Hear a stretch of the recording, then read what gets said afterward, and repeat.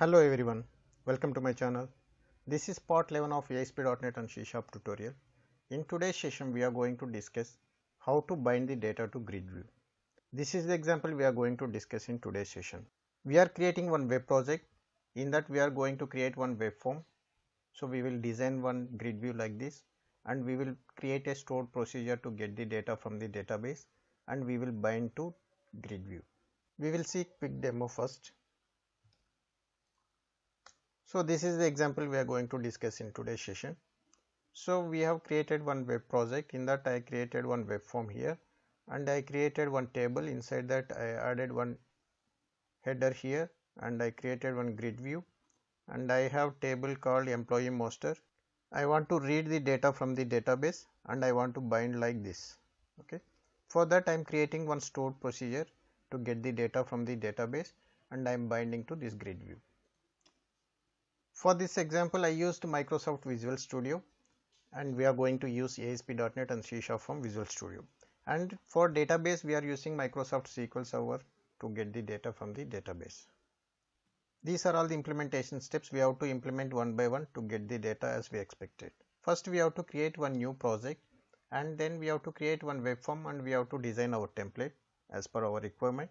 Then we have to create a connection string in web.config. We are going to read the data from the database. For that we have to create a connection string in web.config. So then we have to create one stored procedure to get the data. We are creating one stored procedure here, and we will read the data from the database.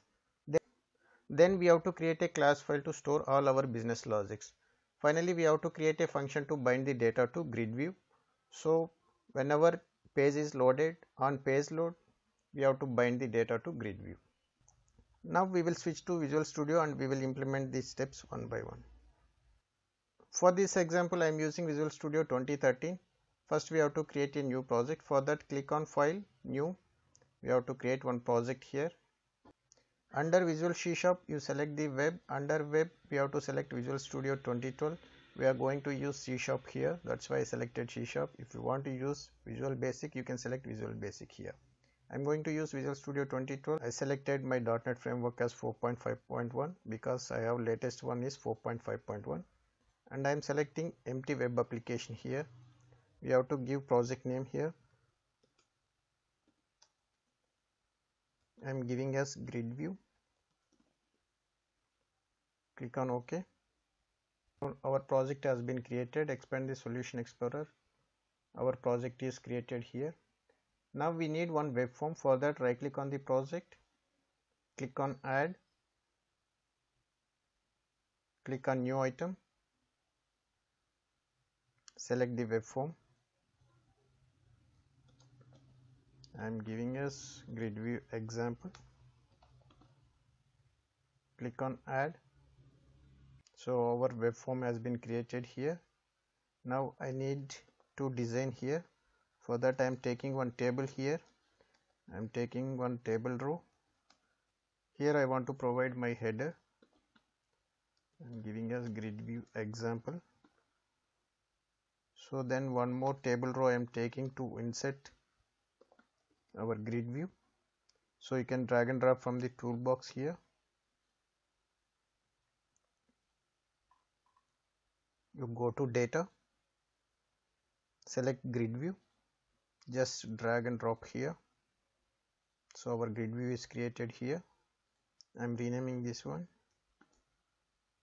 grid view example. Then I don't want auto generated columns for this because we will give column names as manually. Click on design mode. So here we can align in center this text, and I want to make it this bold. You can format the grid view. Click on auto format. I'm selecting autumn here, and I want to change font size this one. I want to make it as extra large, and I want to select entire table, and I want to make it in center. Now we have to add the columns from the employee master. We'll switch to SQL Server first. I'm using SQL Server 2012 and I'm using Windows authentication for database connectivity. Click on connect. Expand the databases. I'm going to use demo database for this example. Expand the tables. Here our employee master is available. We will check the column names available here. So we need name, designation, salary, state and country here.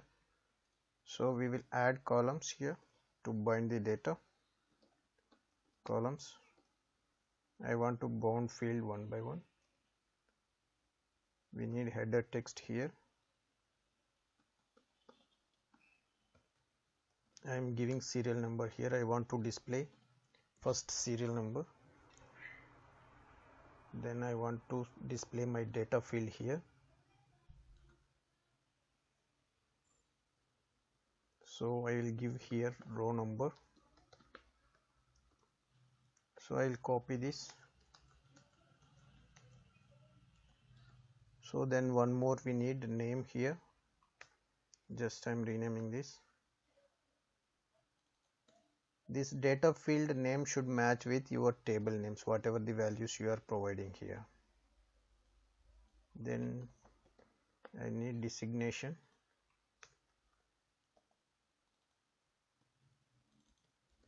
Then we want salary here.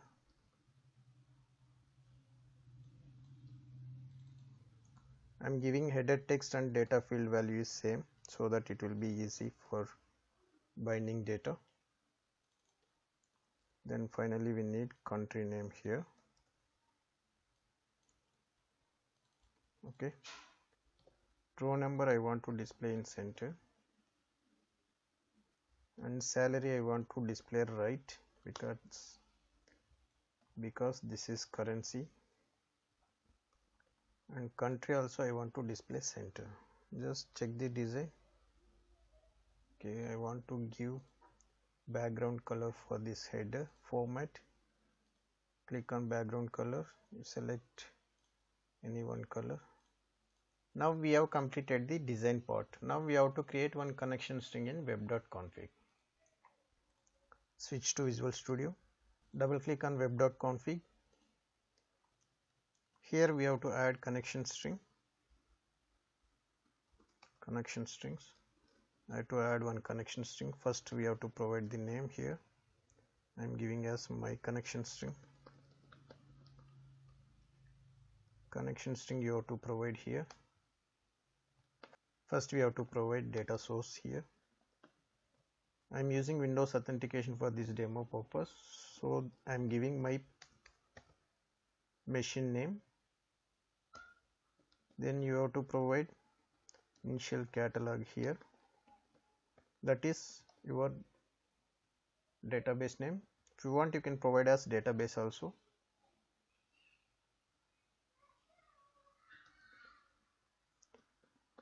Then integrated security true. So now our connection string is ready. Next step is we have to create one stored procedure to get the employee data. For that, we'll switch to SQL Server. Click on your database, click on new query. We have to create one stored procedure here. Create procedure. I need one user defined stored procedure. Get employees. I want to begin here, end.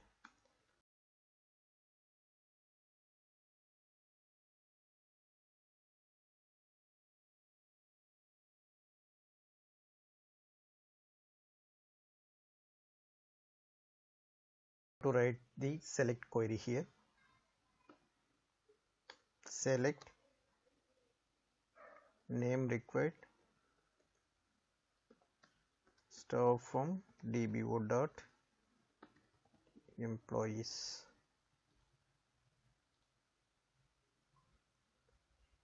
Employee master.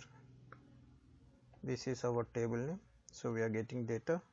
From this we need name, designation, salary, state, and we require country, and I want to order by name.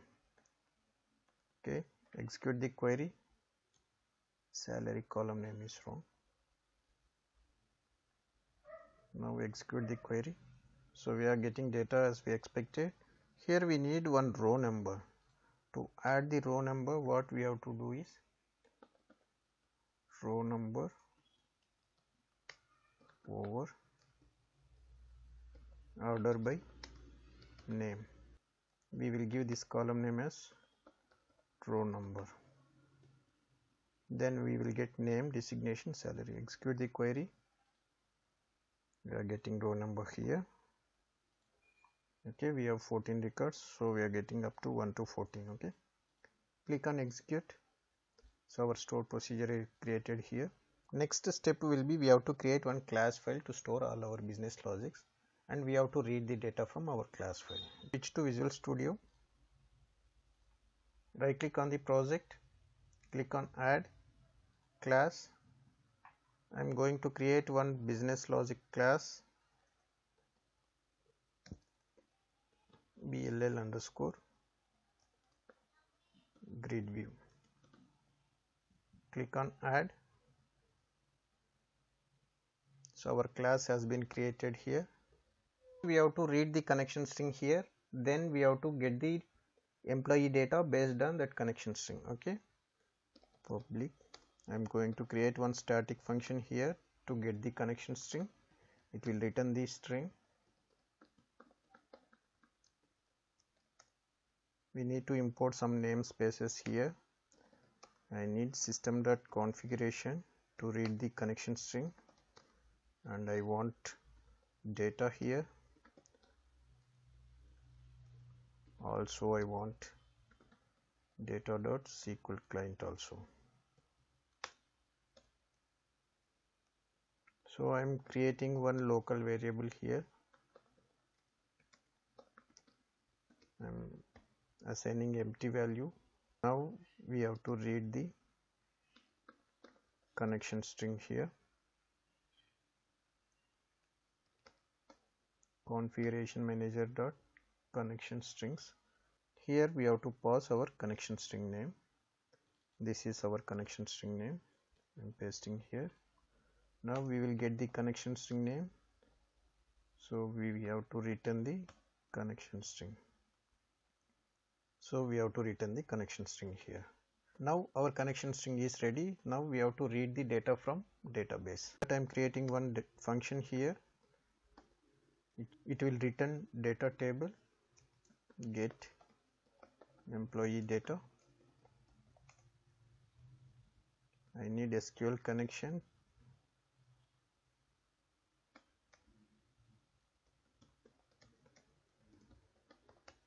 I need SQL command. Then we need SQL data adapter.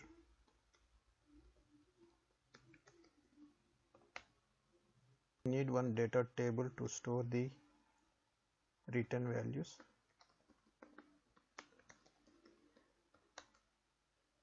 Using, I have to establish connection here.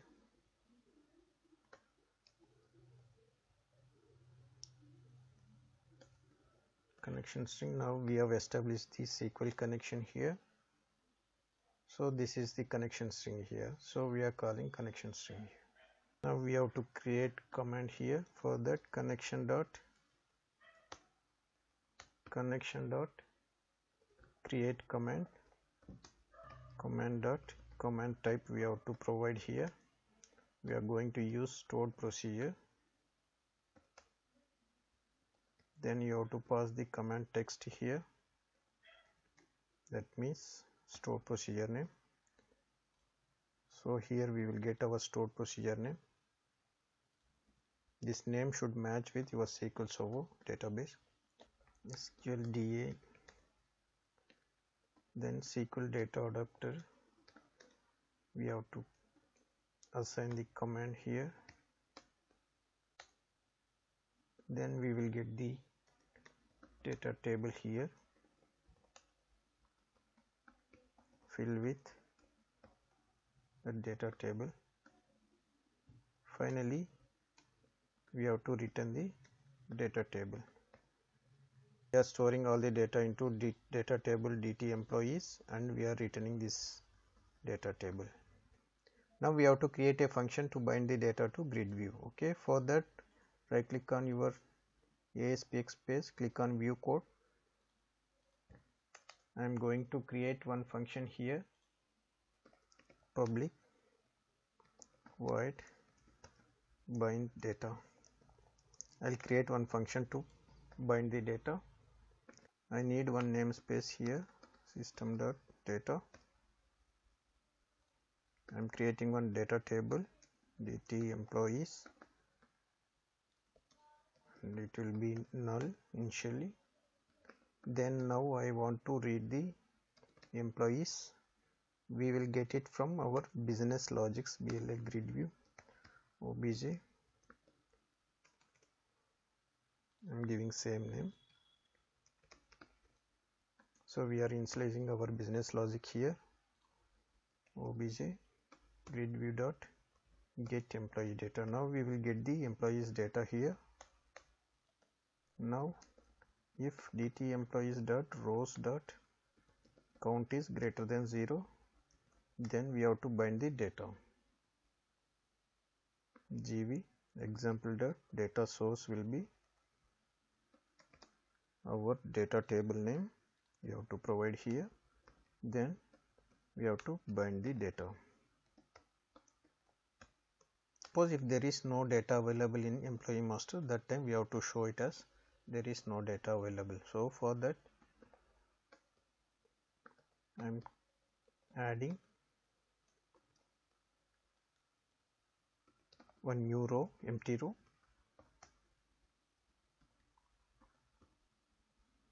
I am providing data source here.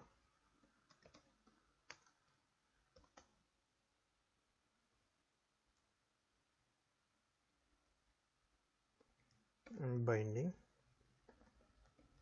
empty row. Then we have to clear the, because there is no data, only empty row only added.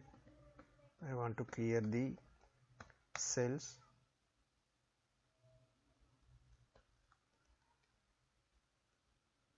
I want to add one new table cell.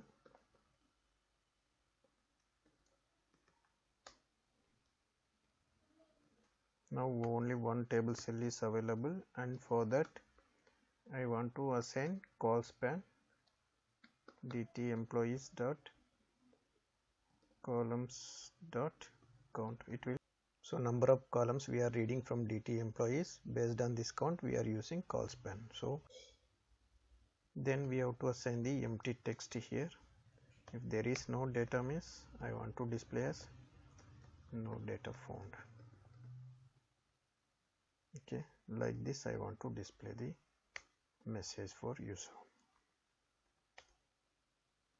So this text I want to display horizontally center. For that horizontal align I am setting as center, so that it will be displayed in center. Final step will be whenever our web page is loading, that time we have to call the data and we have to bind the data to GridView. So for that, if it is not post back, then I want to bind the data. So you have to call this function in the page load. Okay, build the application. There is no error. Run the application by pressing Ctrl F5.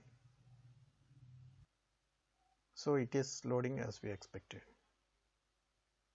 Okay, so we created one table here. So this is header we provided in one row. Second row we created one grid view, and we are created one stored procedure to get the employee data. So we are binding the data at the time of web page loading. Okay, like this we can bind the data to GridView. So if you like this video, please like and subscribe to my channel. Thanks for watching my video.